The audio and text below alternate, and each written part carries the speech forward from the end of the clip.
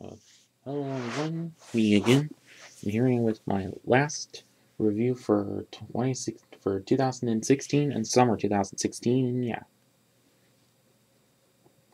And today we'll be reviewing Umarak the Destroyer.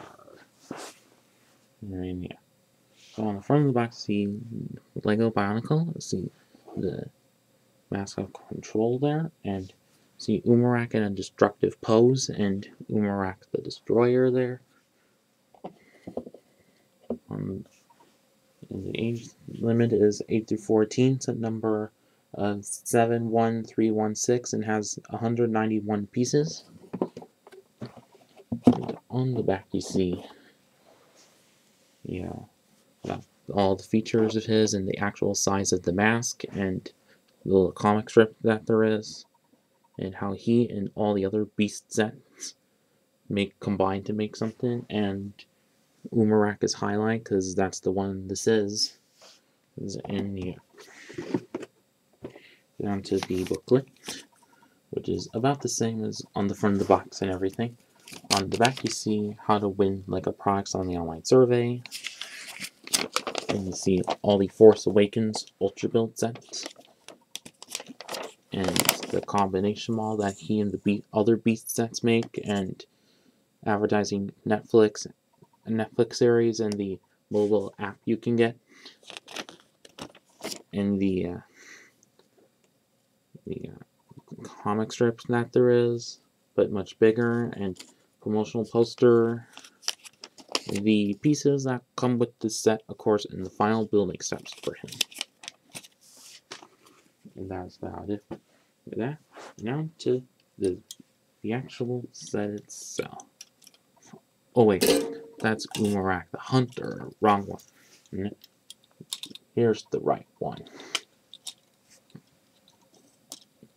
So first and foremost, he is quite a really large set. So probably start from the ground up like always. Get the both feet pieces, the protector feet and the storm beast feet, or I mean quake beast feet. Splitter beast feet, and the and also got the Technic pieces for the upper legs and the other limb pieces, but in this trans yellow color. And but except it's the sideways type ones instead of the open ones, and has the lower ones as well. Could use the longer ones, but what are you gonna do? And also the friction joints for stability again. And the same feature as the Uniter sets had, and some of the other sets had, which is the swivel torso one. And also you see the same exact piece, or a ribcage piece, also used on the arms, and also from Skull Scorpio from last summer. And same exact large chest plate piece, but like it was for the last few ones, the printings are stickers that you put on. Wish it could have been printed, but yeah. Oh, and also to point out, these are the Skull Spider ones, but in clear yellow, which is cool. Just like what Storm Beast had, and yeah. And you can see the upper part, which also made with some Technic bits, and for the mounted the head to go on to. And as you see for the mask, or has the same feature as the other Beast sets have, and also the Ben 10 tail pieces, but in gold, which is cool. You press on that, and it makes the top mask part fly right off.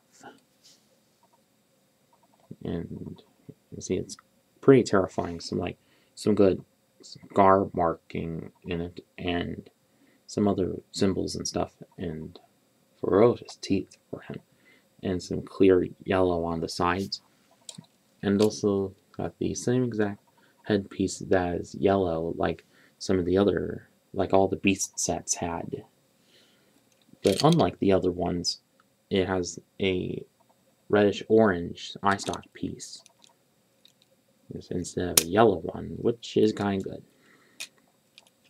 And for the shoulders are the shadow trap pieces, just like what Umarak the Hunter had, but more of that later.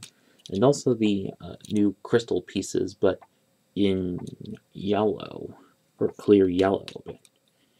And also the hands, which are uniquely built.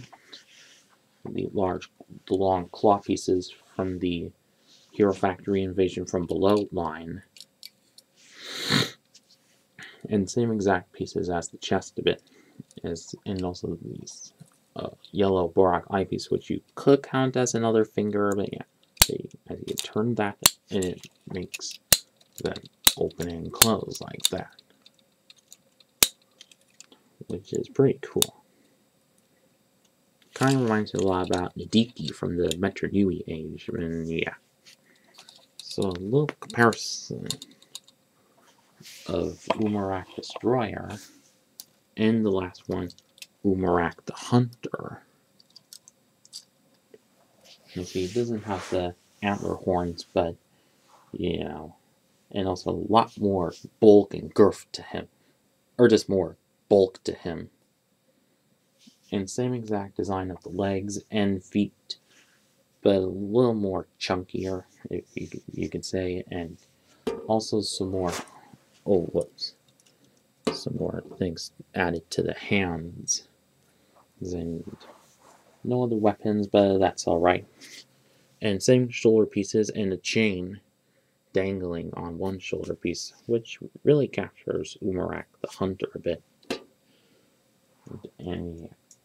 Also size comparison with him, with the last version of him, the Hunter, and also the last Star Wars construction line, General Grievous one. And then, as you see, Grievous actually stands a little bit taller than him, which I'm quite surprised about, and he's a head taller than Umarak the Hunter is. But, and of course, he has a little less pieces than Grievous, but yeah.